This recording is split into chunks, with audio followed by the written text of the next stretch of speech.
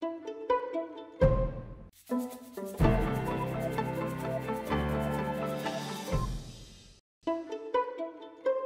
to The Future Is, a podcast where we meet the people shaping what's next in business and life.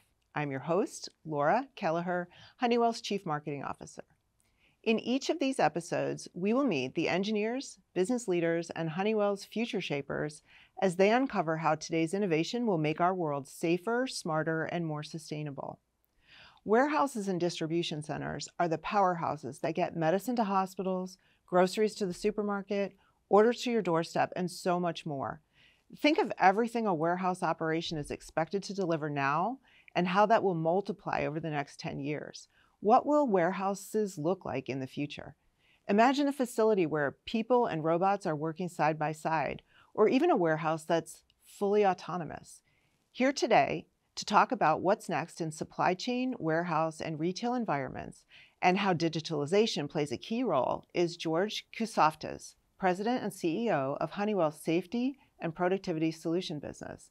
We're really glad to have you here today, George. Thank you for joining us. Thank you, Laura. It's a real pleasure to be here. Yeah. Well, let's start out by, can you tell us a little bit about your business? Sure. So the Safety and Productivity Solutions business is a business that's trying to enable a safer, more productive, and more sustainable world. We do this through a range of solutions that serve broad industries such as retail, e-commerce, healthcare, industrial automation, and industrial production. And we do some really amazing things for our customers. For example, we're protecting over 500 million workers in the workforce every day through our PPE protective equipment and our gas detection devices.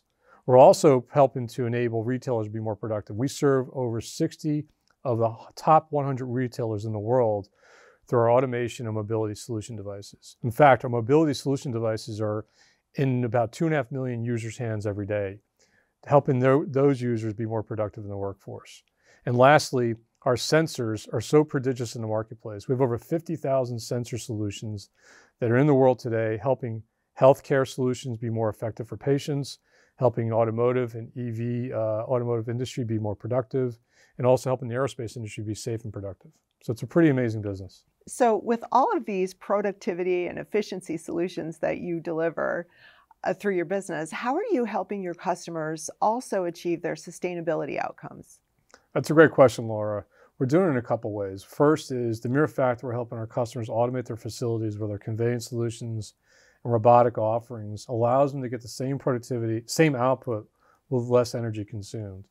On top of that, we're helping them increase the accuracy of package loadings onto their trucks, which allows them to consume less gas mileage consumed, which will save in emissions. And then lastly, we're enabling the world to be safer with the electrification of EVs through our sensor offerings, because lithium-ion batteries have the inherent safety hazard around potential flammability from off-gassing and chemical leakage. And our sensors are being able to provide earlier detection signals that the industry needs to help them detect the flammability risks and to keep customers safe driving the cars. Yeah. Wow. And I mean, digitalization and automation it's truly changing the way we work. When you think about digitalization, how do you define it? And what is Honeywell doing to enable digitalization, especially in, supply chain, retail, and warehouse environments? Digitalization is helping our customers allow them to make better decisions every day in terms of how they allocate their assets and their labor to be more productive. In this world today, our customers are finding that the surge of demand, and especially in the retail and e-commerce space, isn't just during the holiday season, it's every day. And the variability can be tremendous for them. So having software capabilities to work in conjunction with their assets that can give them predictive and preventive analytics around unplanned downtime in those assets, but also the unplanned variability of labor is really important to them. If I were to walk into a warehouse that was like truly advanced in its digital transformation, right? What would it look like? What would it feel like walking in there? What would I see? And what are the distinguishing characteristics of that warehouse of the future? It almost seems like a choreographed symphony of things, right? When you walk into an automated warehouse. First of all, you'll be amazed about the level of conveyance automation that actually occurs. you're going to have hundreds of thousands of packages going in and out of a facility on a given day, in a very large facility. Secondly, you're going to see workers enabled through mobility devices that has information for them about where they should be going next, what activities they should be executing against. And thirdly, you're going to see a symphony of robotics working in conjunction with those people and those conveyance systems, helping to move things off of trucks automatically onto conveyance systems, and also to help depalletize, major activities. And so it's a pretty automated environment. But again, it's all backboned by software systems that provide instructions and execution guided work for the workers. Yeah, I can only imagine the efficiency gains, right, coming from that kind of an environment. What are some of the technologies that you're most excited about that Honeywell delivers? Well, one technology we recently developed is our SmartFlex depalletizer robotic system. It basically takes a pallet that can have mixed boxes of different sizes and weights that robot can detect those different sizes and weight and efficiently offload those boxes from the pallet onto conveyance systems to be further produced and sorted. And what we have found with some of our key customers that we've been able to drive over 40% productivity improvement in that activity, which also happens to be an activity that is the highest incident rate of safety incidents, right? So we're not only helping our customers save on safety for their workers, but also gain productivity. I've heard the term dark warehouse before. What is that? Like, tell me what a dark warehouse is, and what would the experience be like walking in and kind of watching that in motion? Well, essentially, it's a fully automated situation with robotics aiding the movement of again, trucks showing up with pallets that get unloaded through robotic solutions. Those pallets go onto conveyor systems through robotic forklifts. Then those conveyance systems will put into what's called micro-fulfillment. So imagine a massive grid of storage that has robots inside of it that's moving in and out to grab products and then present it for picking.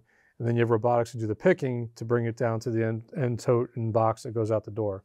It's truly an amazing environment. And we're developing solutions for every step of that journey I just described. And we hope that we can be an enabler for our customers for that dark warehouse future. Yeah, so completely autonomous. Completely autonomous. Wow. So there are a number of companies out there, I'm sure, who are trying to figure out their automation journey. How is Honeywell equipped to help them get there? That's a great question, Laura, because what's interesting is we commonly talk about our solutions in the context of large customers, the big retail names you would know of, and the big e-commerce and postal names you know of. But there's a large segment of customers out there we call the middle market customers who are growing sophistication and don't really know or have the internal resources to figure this out. And that's where we can step in. We can actually offer a journey for customers who are hardly automated at all, that can use our voice-guided instruction software solutions, that can use our mobile devices and scanners, and that in and of itself can be productivity for them. Then as they graduate from that, they can go to what I'll call kind of midstream automation, where they might be using some of our sorter and conveyance systems enabled by our guided work instructions, enabled by our mobile devices. And then when they're ready to graduate from that and get even larger and need more productivity, then they'll go on to full-on conveyance systems that includes then therefore the enhancements of robotics on the front end of receiving and on the back end of delivery, and moving big boxes through depalletization robotics and moving large pallets through auto loader, unloader conveyance systems onto our conveyor system. So we can actually walk the journey with our customers. We've developed kind of standard offering sets for them to walk that journey. And we found that to be pretty compelling for our customers to understand, so they can pick and choose where they want to be with us. Yeah, and realize value along the way as they're implementing these solutions in stages. Indeed, like we're able to show them what they can get as productivity from step one to each step along the journey. Yeah, and then which justifies the investments they need to make at each step as well. I have one more question. Okay. And if you watch or listen to our podcast, you probably know what that question is. I ask it every time. When you were a kid, yes, what did you want to be when you grew up? Well, it wasn't this, to be honest with you. I was a big sports nut growing up. Okay. And I played baseball, I played ice hockey, and I certainly had dreams of being a professional ice hockey player growing up. But that certainly became reality as I became a high schooler. And but when I went to college, actually, here's a funny story. I went to college and I got an accounting degree. Mm-hmm. And the way I chose that was I had an older cousin who I looked up to as like an older brother of mine.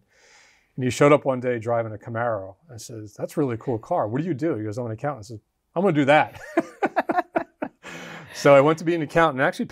It actually was a smart decision for me because it helped me learn and understand the financials of companies and how to understand and ask questions and look for opportunities of gaps of information. And it actually serves me today when I try to understand businesses and business decision we're making and data we need to get those decisions. It's actually served me well. Yeah, yeah. Well, it definitely plays a big part in the value proposition, right, of all the solutions we deliver. So, Indeed. yeah, thanks for sharing that. Yeah, absolutely.